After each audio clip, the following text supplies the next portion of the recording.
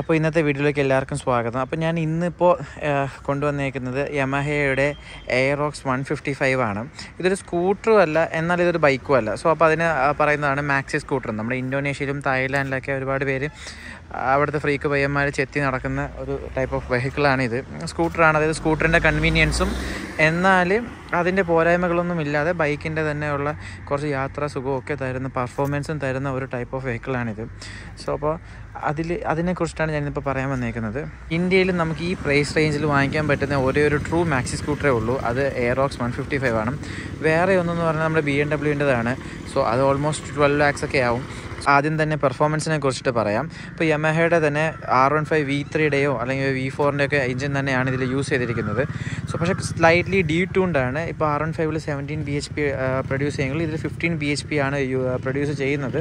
എന്നാലും VVA ടെക്നോളജിയൊക്കെ ഇത് കൊടുത്തിട്ടുണ്ട്. സോ എന്നും പറഞ്ഞിട്ട് ഇപ്പം എൻ്റെ ഒരു യൂസേജിൽ ഇപ്പോൾ എന്താ പറയുക, ഇപ്പോൾ നമ്മൾ വിചാരിക്കും ഓക്കെ ഓൾമോസ്റ്റ് 15 bhp ഉണ്ട്, അപ്പോൾ നോർമൽ ലേഡീസിനൊക്കെ യൂസ് ചെയ്യുമ്പോൾ എങ്ങനെയാണ്. പക്ഷേ അങ്ങനെ അതായത് ഒരുപാട് എടുത്ത് ചാട്ടമൊന്നുമില്ല.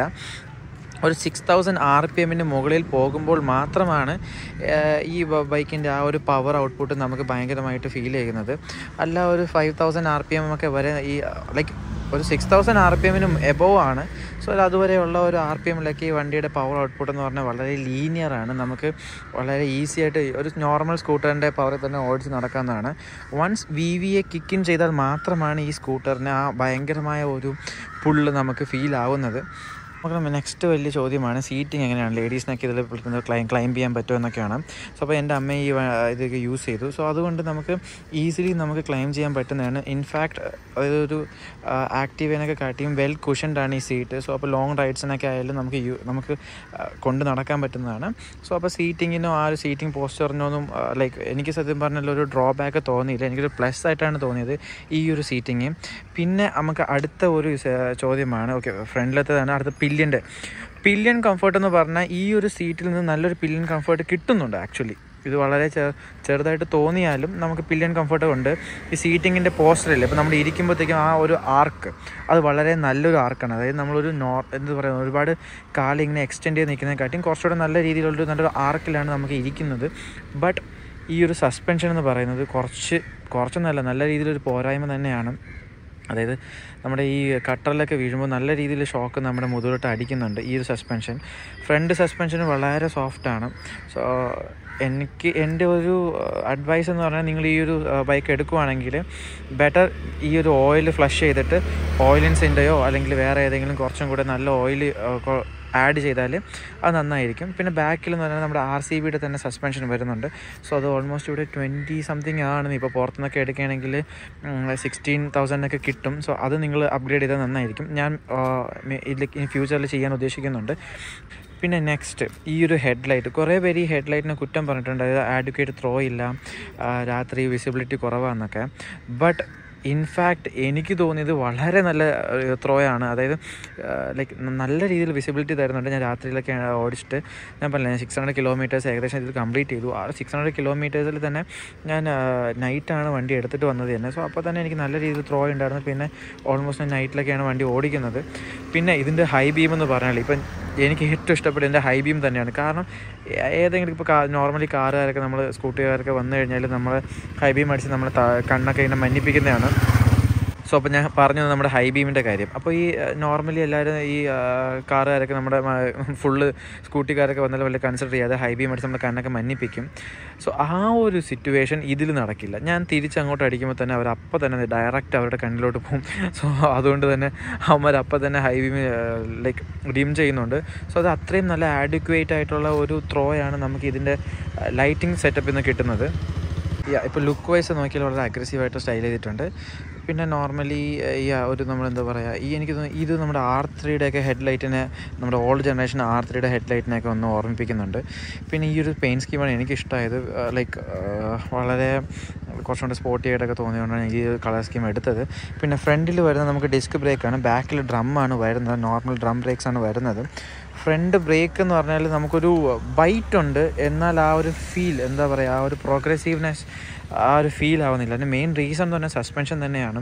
അതായത് നമ്മൾ ഇരിക്കുമ്പോൾ തന്നെ സസ്പെൻഷൻ ഫുള്ളി കംപ്രസ്ഡ് ആവും. സോ അപ്പോൾ സസ്പെൻഷൻ ഫുള്ളി കംപ്രസ്ഡ് ആവുന്ന സമയത്ത് നമുക്ക് ആ ഒരു ഡിപ്പിനും പിന്നെ ആ ഒരു പ്രോഗ്രസീവ്നെസ്സും നമുക്ക് തോന്നത്തില്ല.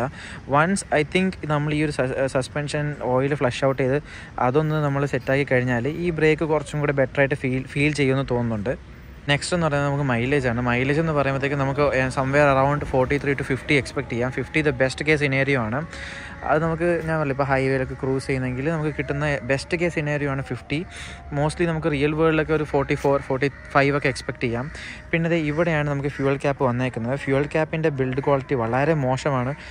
സോ അതായത് അത് ഈ ഒരു പ്രൈസ് റേഞ്ചിൽ ഓൾമോസ്റ്റ് 1,90,000 ആണ് ഓൺ റോഡ്. ആ ഒരു പ്രൈസ് റേഞ്ചിന് ഈ ഫ്യൂവൽ ക്യാപ്പ് എന്ന് പറഞ്ഞാൽ എപ്പോൾ വേണേലും പൊട്ടിപ്പോകാന്നുള്ള രീതിയിൽ ഇരിക്കുവാണ്. അതുപോലെ തന്നെ ഇവിടെ ഒരു കമ്പാർട്ട്മെൻ്റ് ഉണ്ട്. അതെ, ഈ ഒരു കമ്പാർട്ട്മെൻറ്റ് ഇതിൻ്റെ ഒരു ക്വാളിറ്റി എന്ന് പറയുന്നത് വളരെ ഫ്ലിംസിയാണ്. ഇത് കണ്ടോ, കാരണം എപ്പോഴും വേണോ പൊട്ടിപ്പോകാന്നുള്ളൊരു മൈൻഡാണ്. സോ അതുകൂടെ അത് ഓവറോൾ ബിൽഡ് ക്വാളിറ്റി നല്ലതാണ്.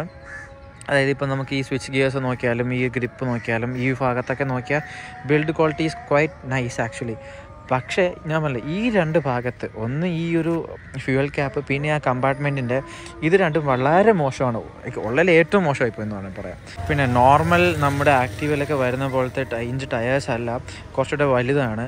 കറക്റ്റ് സൈസ് എനിക്കറിയില്ല, ഞാൻ നോക്കിയില്ല സീരിയസ്ലി. But it's good. അതുകൊണ്ട് തന്നെ നമുക്ക് straight line stability, corner stability കുറച്ചുകൂടെ ബെറ്ററാണ്.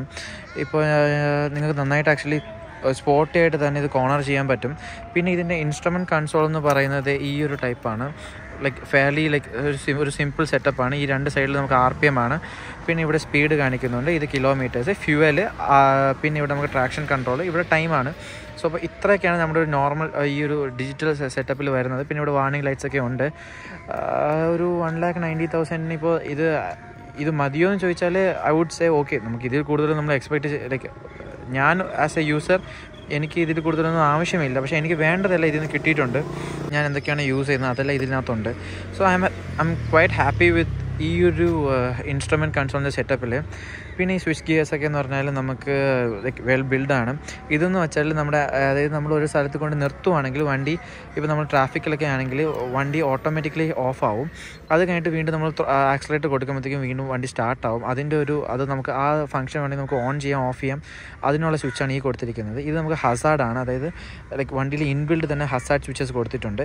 പിന്നെ ഈ കാണുന്നത് നമ്മുടെ ഇഗ്നിഷൻ, ആ സൈഡിൽ നമുക്ക് ഹൈ ബീം, പിന്നെ ഇൻഡിക്കേറ്റേഴ്സ്, ഹോണ്, പിന്നെ അവിടെ നമുക്ക് മെനു ടോഗിൾ സ്വിച്ച്. സോ ഇത്രയാണ് നമ്മുടെ ഒരു എന്താ പറയുക, ഒരു കോക്ക്പിറ്റ് സെറ്റപ്പ് എന്നൊക്കെ പറയാനായിട്ട്. പിന്നെ ഈ ഒരു എന്താ പറയുക, ബ്രേക്കിൻ്റെ ഫീഡ്ബാക്ക് ഞാൻ പറഞ്ഞില്ലേ, അതായത് കുറച്ചൊന്ന് ഹാർഡാണ്. ബട്ട് സ്റ്റിൽ ഒരു വുഡി ഫീലാണ് തരുന്നത്. ബട്ട് സ്റ്റിൽ ബൈറ്റ് നന്നായിട്ടുണ്ട്. May be over A time it will progress. അതായത് നമ്മുടെ ഈ ബ്രേക്ക് പാഡ് കുറച്ചും കൂടെയൊക്കെ വെയർ ആകുമ്പോഴത്തേക്കും കുറച്ചുകൂടെ ബെറ്റർ സ്റ്റോപ്പിംഗ് ആവാൻ ചാൻസ് ഉണ്ട്, വിച്ച് ഐ വിൽ അപ്ഡേറ്റ്. പിന്നെ ഈ ഒരു ഭാഗത്താണ് നമുക്ക് ഫ്യൂവൽ ഓപ്പൺ ചെയ്യാനും സീറ്റ് ഓപ്പൺ ചെയ്യാനുള്ള രണ്ട് ഫെസിലിറ്റി ഇവിടെ രണ്ടാണ്. പിന്നെ നമുക്ക് ഒബ്വിയസ്ലി നമുക്ക് ഇവിടെ ഫ്രണ്ടിൽ സാധനങ്ങളൊന്നും വെക്കാൻ പറ്റത്തില്ല. സോ അതുകൊണ്ട് തന്നെ ഈ ഒരു സീറ്റിനകത്തുള്ള ഈ ഒരു സ്റ്റോറേജ് കമ്പാർട്ട്മെൻറ്റ് നമുക്ക് അധികമായിട്ട് തരുന്നുണ്ട്. So actually it's good enough. എനിക്ക് ഒരു റിയൽ വേൾഡ് യൂസിലേക്ക് ഇത് മാത്രം മതി. ഫ്രണ്ടിലത്തെ ആ ഒരു ഇതില്ലാത്തതിൻ്റെ പോരായ്മകളെല്ലാം ഈ ഒരു അകത്തെ ആ ഒരു ഇതിൽ എനിക്ക് മാറിക്കിട്ടിയിട്ടുണ്ട്. സോ അപ്പോൾ ഇതിൻ്റെ ഓൺ റോഡ് പ്രൈസ് എന്ന് പറയുന്നത് ഓൾമോസ്റ്റ് 1,90,000 ആണ്. സോ ആ ഒരു പ്രൈസിന് ഞാൻ ഹാപ്പി എന്ന് വെച്ചാൽ I am happy. But still if ഒരു 1,70,000 ഇത് കിട്ടുമായിരുന്നെങ്കിൽ it would have been better. So അത് കുറച്ചുകൂടെ ഇതായിരുന്നേനെ. ഞാൻ പറയില്ല, ഇപ്പോൾ കോളേജ് സ്റ്റുഡൻസ്, അതുപോലെ തന്നെ വൈഡ് വേറെ ആർക്ക് വേണമെങ്കിലും ഈ ഒരു സ്കൂട്ടർ ഈസിലി കൊണ്ടുപോകാം. പിന്നെ യമഹ ആയതുകൊണ്ട് തന്നെ ഇതിൻ്റെ റിലയബിലിറ്റിയൊക്കെ actually it's quite good. So അപ്പോൾ ഇത്രയാണ് എനിക്ക് Aeorx 155 കുറിച്ച് പറയാനുള്ളത്. If you have any more questions താഴെ കമൻറ്റ് ചെയ്യാം, and I will be റിപ്ലൈയിങ് to it. So thank you, bye bye, see you next video.